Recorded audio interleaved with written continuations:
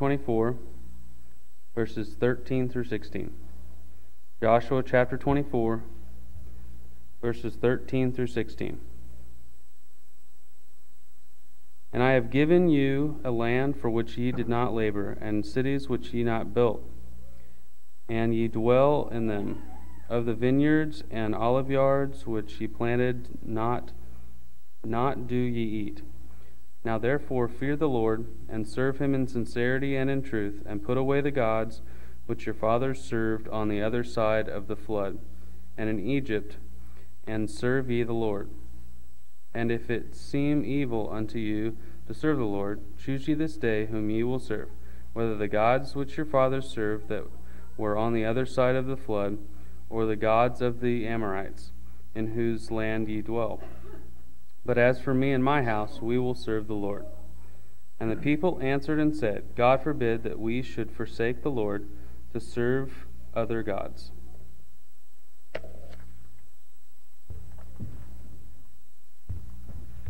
It's certainly good to see you here this morning. If you don't have one of the handouts, raise your hand, and one of the men in the back will give those to you. We have some visiting with us, and we are so thankful for that.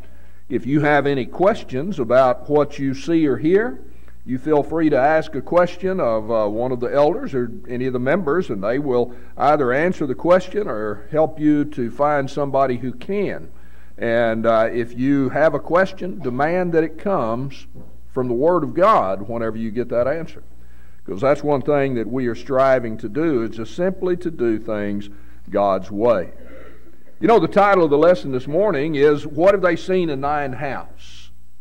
You look and we realize that so many people see our house. That is, our collection of members within the family. I'm not talking about the building itself, but who we are. And you think about what the examples are that you find in God's Word. You find Noah. We're going to talk about him a bit tonight, and how he had such an impact upon his family. You find Abraham, who God spoke of and said, you know, I know him, that he'll command his children after him, after God. And then you find Joshua in this text. As for me and my house, we will serve the Lord. And I mean, that's an amazing statement. I remember years back, my little baby girl, one of them, was talking to me about the house in which we now live. And whenever she was little, Lana and I, we looked and we realized that one day Lana would get quite a bit older and she'd need some place to live.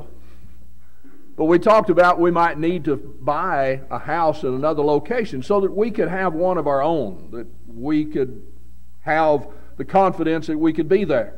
Well, things have turned out to where we now own that house, but at that point, we didn't know. But Mary got upset that somebody else would live in that abode where she'd grown up. She didn't think anybody else should live there. It's going to be a problem whenever Lana and I pass. I don't know what's going to happen, but it's going to have to sit vacant, I guess. But it caused me to think about, you know, what does she associate with this? And I know it's not the physical dwelling itself, it's who has been there and what we've done. You know, that's what we need to consider. Whenever we look at our home, we see that God, He instituted the home. It was the first of three divinely ordained institutions, the family and government and the church, that are set forth. But it's God who began that first family with Adam and Eve. And He set forth a pattern that we can live in such a way that we're not afraid of what other people have seen in our house. What are the memories that they see as they come? I consider that about my children, my grandchildren. I consider that about you. Most of you have been in my home. If not, you're welcome to come over there to see us as we are. You know, me out of the pulpit, and I do have a life in which I am not behind the pulpit. And so, you know, you're welcome to come to see what it's like. And I hope that you would be impressed, that you would see that I have been a Joshua. and that I have a helpmate, that is one who is a corresponding part, who has enabled us to have a home in which we have determined our house will serve the Lord. But I know too that whenever that is done, that there are things that people see. And I'm going to give you some things that I hope that have been seen by those who have been a part of my family, which encompasses many of you. But I hope that you have seen certain things. But the emphasis that I hope you've seen isn't that I did it my way. I don't have some special insight. I don't have some divine intervention that comes to me that makes me do things. I make decisions, Lana makes decisions as to what we're going to do. And I hope that what has been demonstrated for our children, our grandchildren, for any who have been at our home, who have seen and been a part of it, that we didn't do it our way. That we have determined that we will follow Him, follow Jesus. I'm glad Caden chose that song. And so it is a life then that if that is so, I pray that my children, my grandchildren, and others have seen that the kingdom was put first. In Matthew the 6th chapter, in verse 19 and following, the Lord speaks about that we can't serve God and mammon. The world gives you the idea you can go with one foot out in the world and then, oh, it's church time, so I'm going to go over here and I'm going to seek God now. It doesn't work that way. He says you do that and you'll love the one and hate the other. And in actuality, whenever you try to divide your time, live in the world and give a little to God, you've already demonstrated that your true God is the world. You've relegated the God of heaven somewhere out there. A part-time thing that maybe you need, maybe you don't. But we need to be seen that the kingdom is put first. And that's a cost. It is something that, sadly, in our world, brings about the aspect of truth that life isn't fair. I've talked about that before, how especially my son, it didn't take him long to realize he's not going to come home and say, Dad, it's not fair. Because I told him somebody lied to you if they told you life was fair. But you look and you realize that living the Christian life, God never said it was going to be fair. He did say that there is a hope beyond this land of parting. I mean, we look beyond here. But in this life, you make the decision, Hebrews 10 and verse 25, not to forsake the assembling of yourselves together. You look at the people here. I mean, this is Christmas Day. Christmas Day is special at our house. The time of family. We have smiles just like Avery gave me. I mean, the joy of being together, it's just so, the build up to it. Last night they were over and we had the telescope out looking around. I mean, we do all sorts of things. And it's a wonderful thing. The world looks, and of course they put a different spin on Christmas.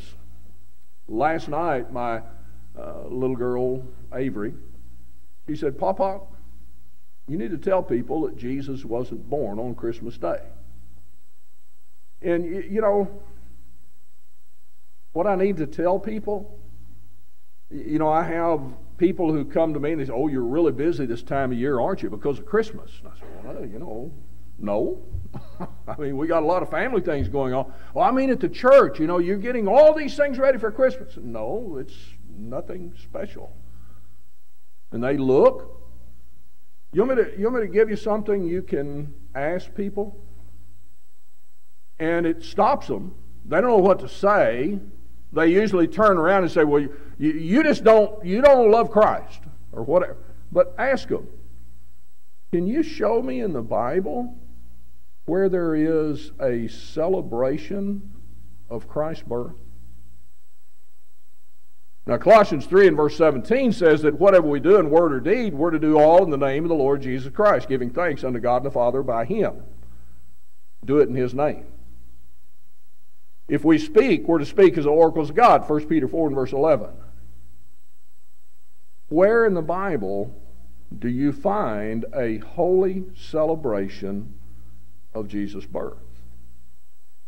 I've asked people that, and they've responded in anger to me. They've responded in indifference. Well, you just don't want to talk about it. Well, or they say, my church always has, my family always has. You know, the Lord said in Matthew 15 and verse 9, in vain do they worship me, teaching for doctrines, commandments of men. I can't have that attitude. As for me and my house, we'll serve the Lord, and then I'm going to go and do things the world's way. You know what? Do I stand in awe of Christ's birth? You better believe it. I teach my children, my grandchildren that. I mean, this is that. I mean, how many times do you see that in reference to Jesus Christ? It was fulfilled. His birth fulfilled multitudes of prophecies. We had a lady here, sadly passed away not long ago, Thomasine Rybert. I could ask how many of you through the years told her happy birthday on her birthday. And I would imagine there might be 2 or 3 people. You know why? She didn't want anybody to. She didn't want to be that center. She didn't want people to celebrate her birthday. Do you know what she did? She didn't tell people when her birthday was. If God wanted us to celebrate Christmas as a religious day, as the birth of Christ, don't you think He would have told us when it was? Now, I can demonstrate in the Bible, I'm not going to do it, but I can demonstrate that it is not this time of year. But it really doesn't matter, because God doesn't want us to do that. But back to the point of family, you're here today. A lot of people in the religious world, they say, well, we went to Mass or something last night, or we're going to have an abbreviated service. And then my son said people have asked him, you really have evening services on Christmas? And he looked at me and he said, how do those people who say this is such a holy celebration, they cut out times at which they worship God? Well, our children. I raised a daughter, a son. I've seen them raising my grandchildren. And I've seen the struggles that it takes to be trained to make decisions according to God's will, not the way of the world. It's hard on children as they, they have a play at school.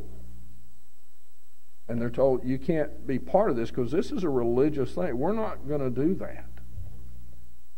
But it doesn't stop there.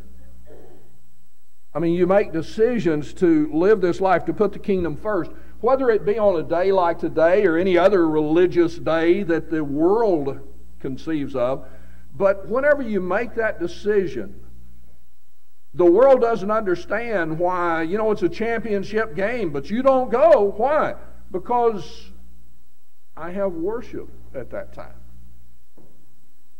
I mean, and it goes on till you get older. There is not an age group that isn't affected by a decision in a home to put the kingdom first. It begins with attendance. You assemble with the saints.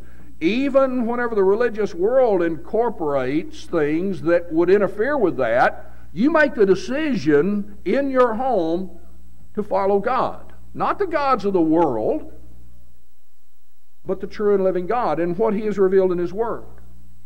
You make a decision that you're going to have seen in your home that you're a part of the church. It's not just 45 minutes on Sunday morning and I'm done. It's not an hour and a half on Sunday morning and I'm done. It's not an hour and a half there and then in the evening and in Wednesday. But I'm involved within the work of the church. Do your children see that in your home? Do your neighbors see that? Do they see that we understand the body is builded up unto the edifying of itself in love by that which every joint supplies, Ephesians the 4th chapter, verse 16, and that's you and I. We are the suppliers of that which holds the church and puts it forth to this world. We are the ones in Galatians 6 and verse 9 who don't grow weary in well-doing, knowing that we shall in due season reap. I mean, we will do that if we faint not. We don't stop working.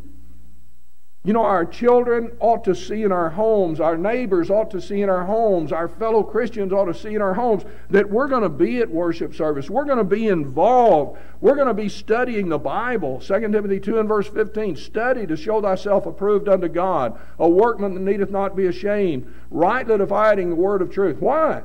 Because there are people who are going to add to it, take away from it, twist it, distort it. I want to make sure that I know what the Word of God says. Not only so I can pattern my life after it, but I can, Matthew 28:18 through 20, I can teach it to others. Do you ever think about this world? Our children, our families, live in a world in which we are looked at as so odd because we want to do things according to that book. What must I do to be saved? 39th Street is Church Road. That's what I was told when I moved here. And you can see, drive up and down it. I have gone up and down. I remember one time I did a study on denominational doctrines for a class I was teaching. I went to each building and I asked them various questions about worship, about how to be saved. All of them different. And then I would ask them, why would you teach that if the Bible says that? And it would go back to our catechism, our church discipline, the episcopacy, the head of the church. And I said, but aren't we supposed to follow this? Some of them call me a legalist. Guilty. I want to do things God's way. But we live in a world in which our children are ridiculed by that. You get to the purity of life. 1 Peter 2 and verse 11. This morning there was a discussion on drinking. You know, our children are brought up. You know, somebody comes to my house and they bring a bottle of wine. It never happened. But if they did, I'd do just as. I've been with my family at restaurants and they'll say, okay, we have this wine. And invariably, one of the family members will turn and say, we don't drink. Why? Well, they don't normally ask that because all they're interested in, well, they're not going to buy this bottle of wine, so there goes part of my tip. But if somebody comes and offers you a drink, young people, offers you a cigarette, offers you some other drug, they begin to speak kind of off color. They do that when you're young. It gets worse whenever you go to work, doesn't it? You get in the workplace, and there it is. Do you tell them, I don't do that. I don't talk like that. I don't take those things. I don't do that. Why? Because God said we're to abstain from the fleshly lusts that war against the soul. We're to be living a life, James 1 and verse 27, that's pure and unspotted from the world. I don't live like that. And man, that brings problems. But hopefully we raise our children. They see it in the home, and they don't use this little ploy that's used not only with young folk, but older folks. Well, my parents, my church. No, it's a decision that we make because we have decided to follow Jesus. We've decided to seek the kingdom first. I don't want to drink. I don't want to smoke. I don't want to cuss. I don't want to tell off-color jokes. I don't want to dress in an ungodly fashion to fit in with the world. I'm not to be conformed to the world, Romans 12, verse 1 and 2. But it's hard. You know what my children, your children have seen in our homes if we live the way that God says, if we determine to seek the kingdom first? They've seen that, you know what Jesus said in Matthew 7, 13 and 14? There's a narrow way that leads to eternal life, and few there be that find it. There's a broad way that leads to destruction, and many go in thereby. They've seen that. And they know the truth of 2 Timothy 3 and verse 12. If you live godly in Christ Jesus, you're going to suffer persecution. Well, hopefully it will be that people will ask, why? And you'll be ready to give an answer. Remember, you're a Bible student. So you'll be ready to give an answer to them about the hope that's in you. But the reality is, like I said at the beginning, kids come home, say it's not fair. I never told you it was going to be fair. God never said it was going to be fair. People are going to treat us bad because of good things we do. Now, there's good people out there. Even if they're not members of the church, there are good people that say, well, I've had people come up to me and thank me for offering a prayer at a restaurant. I've had people thank me for turning around and telling somebody, don't talk like that.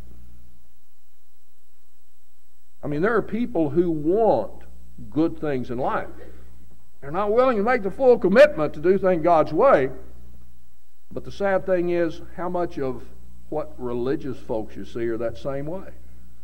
You could go back to the holiday. Well, I'm going to celebrate Christmas. Can you find it in the Bible? No, but I'm going to do it anyway because, and you start giving excuses. Or I don't see anything wrong with this little drink or smoking this cigarette. Or everybody cusses a little bit. Don't care what the Bible says. In other words, I don't mind choosing God first as long as we don't carry it too far. How can you carry choosing God first too far? We make a decision to follow Him. We make a decision, 1 Thessalonians 5, 21 and 22, to prove all things, hold fast to that which is good, abstain from the very appearance of evil. That's what I hope has been seen in my home. What I hope has been seen in your home. If not, we need to repent because God said that's what you do. You seek the kingdom first. And then, what do they see? Well, I seek the kingdom first. What about love? Love is something, that's a defining mark of being a child of God. John 13 and verse 35, by this shall all men know that you are my disciples if you have love for one another. Is that a defining point in my life? What about in my home? What have they seen between me and their mother? Do we love each other? Love means more than just, I love you, now get out of my way. Love is something, in Ephesians 5, the husband loves his wife as his own body. He loves and cherishes her.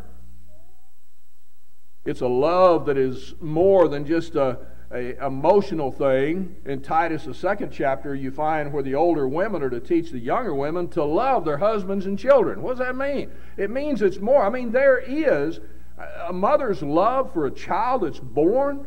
A mother's love for that husband is amazing, but it is demonstrated. That's what's taught. You go to 1 Corinthians, the 13th chapter. There, the love chapter, verse 4 through 8. And the word in the King James is charity. It is love. It's that deepest, strongest love that Jesus set forth is so much different. Take the time sometime to read that and see, is that's what's demonstrated in my home, one toward another.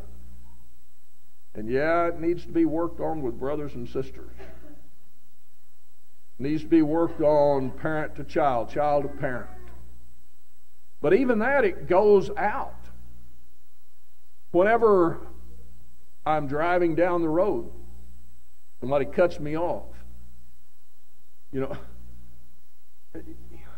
world's going crazy. The other day in Arkansas, a woman wasn't moving fast enough. A man gets out, shoots in the car. I don't know. I'm sure he's going to say, I didn't mean to hurt anybody. What do you expect whenever you shoot a gun at somebody? Small child hit by that bullet. Idiots are out there, but you know what the problem is? Love.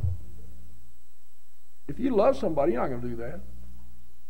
Somebody says, well, I don't have to worry about it. And the chances of that happening to you, minuscule.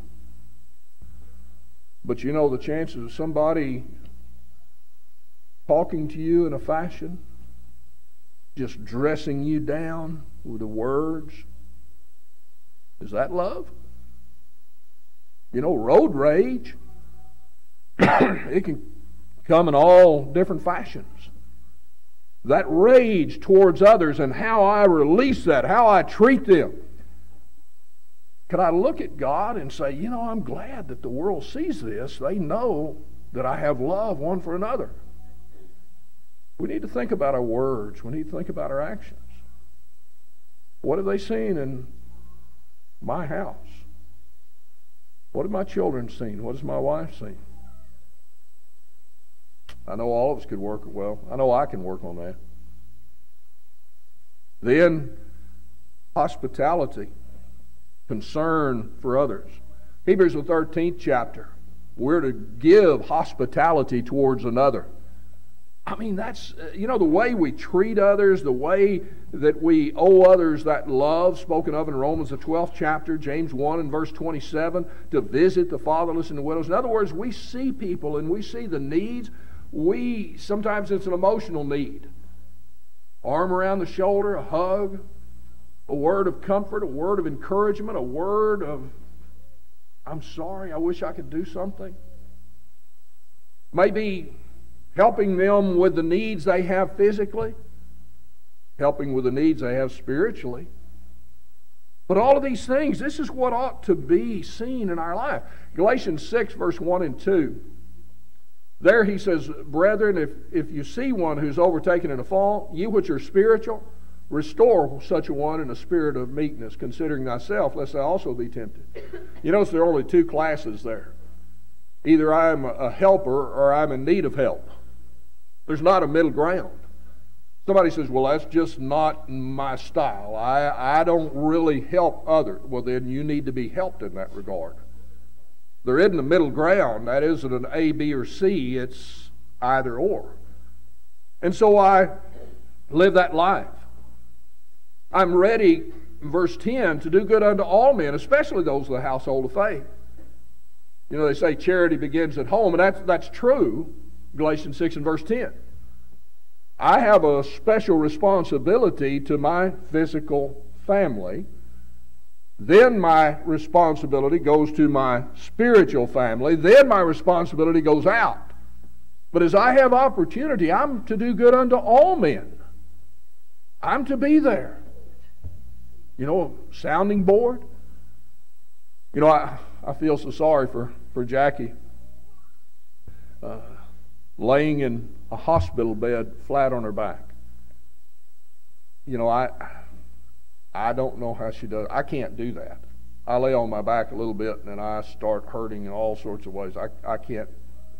I guess I could if they said, well, if you don't, well, this is what's going to happen to your back. But I feel sorry for her.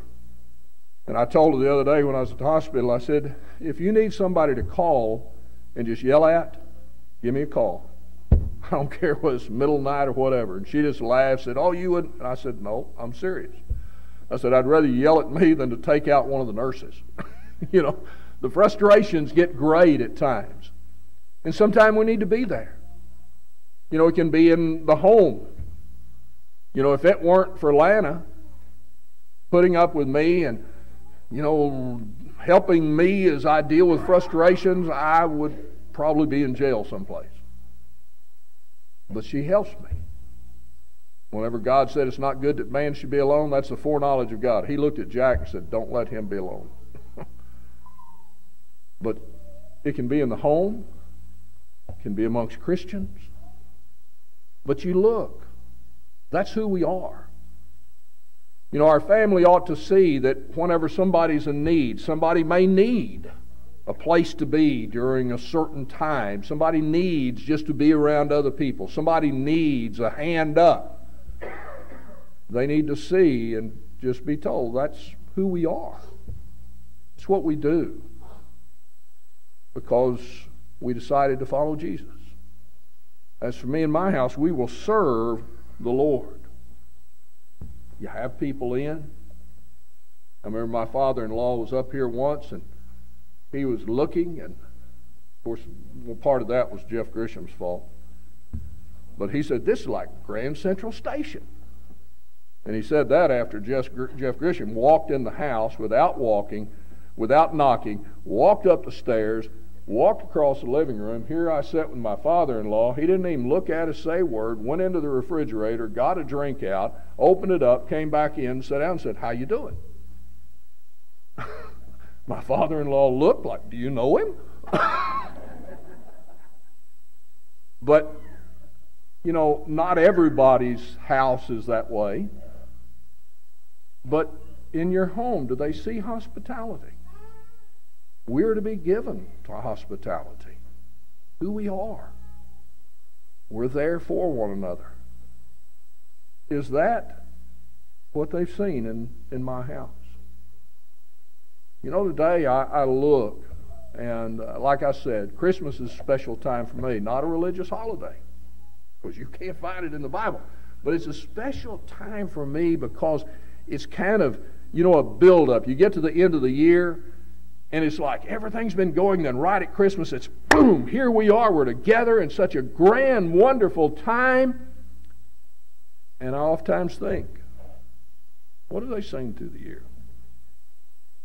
What are my children, my grandchildren, those people who stop by? What have they seen?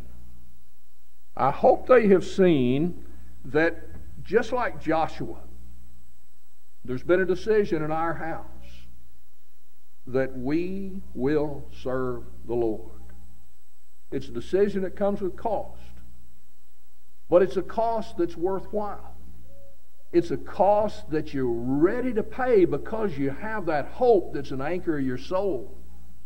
We know that this isn't all there is, but you know, whenever you live it God's way, whenever you seek God first, it is an amazing way. But it's just a taste of what's to come. So you look and you see, what have they? You know, I look at you. What have you seen in my house? I hope that you have seen, I have decided, me and my family, to follow Jesus. And I hope that if that wasn't so, that I would have the love for God, the love for self, the love for others to make that decision. Because if I'm not following Jesus and He's at the right hand of the Father, where do you think I'm going?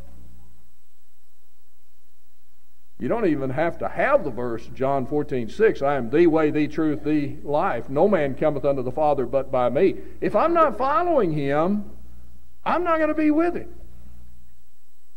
So I'd hope that I have the concern for myself, for my family, for you, for others, to make that decision to say, you know, I've made some mistakes in my life. But right now, I'm going to follow Jesus. And you know where that's going to lead you? He came into this world, and you know, again, you know, the world at this time, you would think that 90% of the Bible is about a baby laying in a manger. Small little part of the Bible. But what you find is that baby, as he fulfilled these prophecies, his parents ultimately took him to the temple at 12 years old.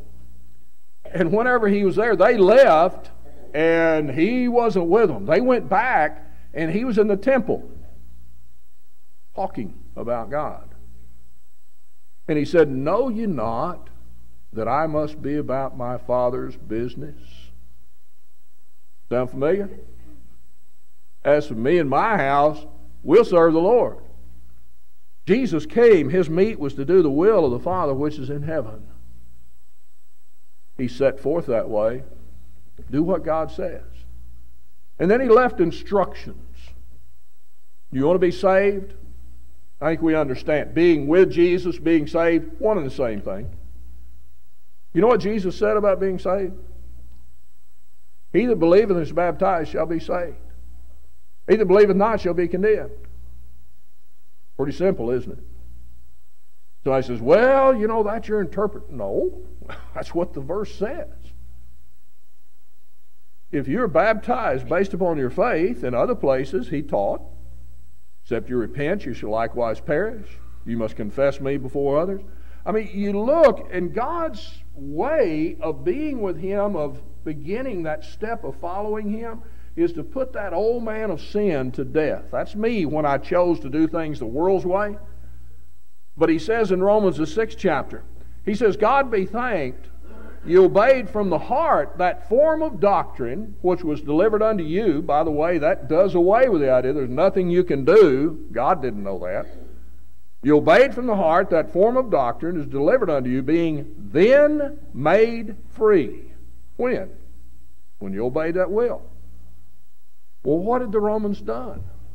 You go to the first of that chapter. They were baptized into Christ, baptized into his death. That old man of sin was put to death. They rose to walk in the newness of life. They decided to follow Jesus. And then they lived like it. If that's not us, somebody's seeing something in our house that they shouldn't. I want my children, my grandchildren, I want all of you, I want anybody who comes into contact with me to be able to look and say, you know, that's a home that followed Jesus. Not because of who we are, but because of what he said. They can look at that word, they can look at our decisions, and they might not like it, but they cannot deny it successfully. Is that your decision? What do they say to thine house?